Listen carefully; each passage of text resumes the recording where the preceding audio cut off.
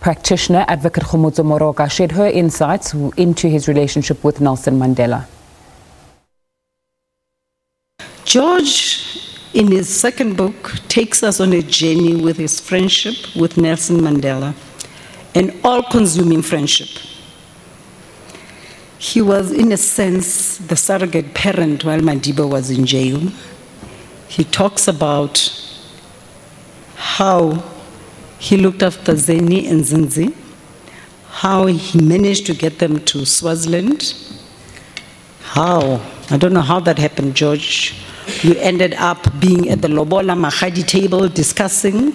I wish I was a fly on that wall while the negotiations were happening. But you also talk about the challenges when you had to talk to the government of the day, Kubi Kotsie on the one hand and Fundameva, the ANC, trying to convince the ANC that it is time to talk, that they can still have their confidence in Madiba and that he will not betray the struggle. But I suppose the books also tell of an amazing relationship between you and Tata. And I was witness, as Dikgang has said, to that relationship. And sometimes, as it would often happen, I would have complaints about George and I'd go to Madiba. And Madiba would say to me, George is my brother. And I'd also go to George and complain about Madiba. And George would say to me, well, you actually don't understand how this thing should pan out. But the two of them never took my side. In all these years that we had a relationship, never once. Moroka spoke about the importance of law and justice. I was in an Uber coming here today, and I was trying to shorten this and read it through, George. And I asked this young man who was driving me, do you know George Bizos? And his answer really perturbed me. Because the young man said, well, I didn't do history at school, and I was born, I didn't know apartheid. And I said to him, what has that got to do with anything? Don't you think you should know your history? Don't you think you should know how we fought, what we did?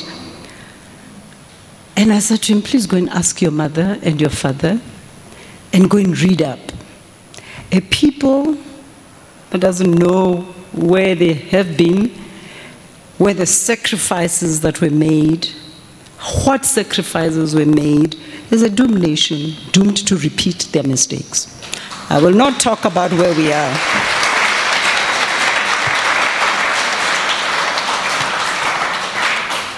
I will not talk about law and what law and justice is, because sometimes the law and justice are distant cousins who don't even talk to each other. And we knew through the apartheid era that justice and law were not on speaking terms. But at the end of it all, we had men and women. George sometimes forgets to say that there were women. Occasionally he remembers. But it was men and women who fought the struggle. And lest we forget the sacrifices, lest we forget the marginalized, the downtrodden, lest we forget that we are not there and that aluta continua.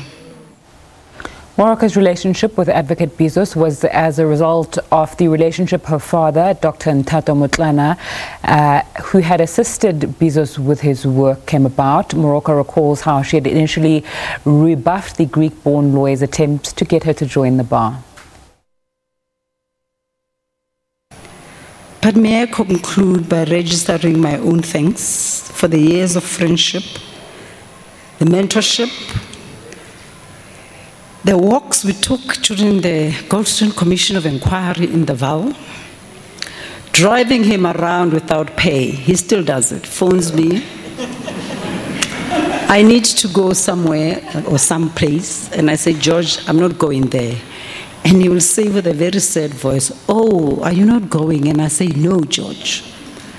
I don't know whether you got used to my father driving you and you think I should be driving you, but I still drive George." To the years, 15 years in all that we spent at the Judicial Services Commission, sitting next to each other. And there were times when I needed to ask very awkward questions. And I always knew it would sound better coming from a white person than this black female. And I'd write him a note and say, "Ask this question." And without fail, George would ask the question. I thank you for that. It was challenging, it was difficult, but we managed in a small way. And we can proudly say we have an independent, transformed judiciary that is holding the line.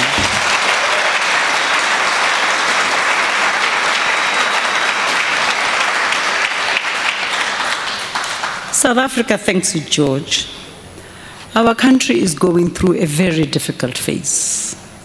I don't read the papers anymore, I don't watch TV, it's just too depressing. Dikgang, in his own book, I'm My Own Liberator, talks about where we are. The inequality in our society, youth unemployment, corruption, and all those challenges. And we need to grapple with these challenges. And I believe you're still in the trenches, George, and I believe some of us who are lawyers here must continue to be in those trenches. Because if we do not, I think we're in trouble. But at the same time, we're tenacious people, we're hopeful, we're resilient, and I seriously believe that justice and equality will prevail.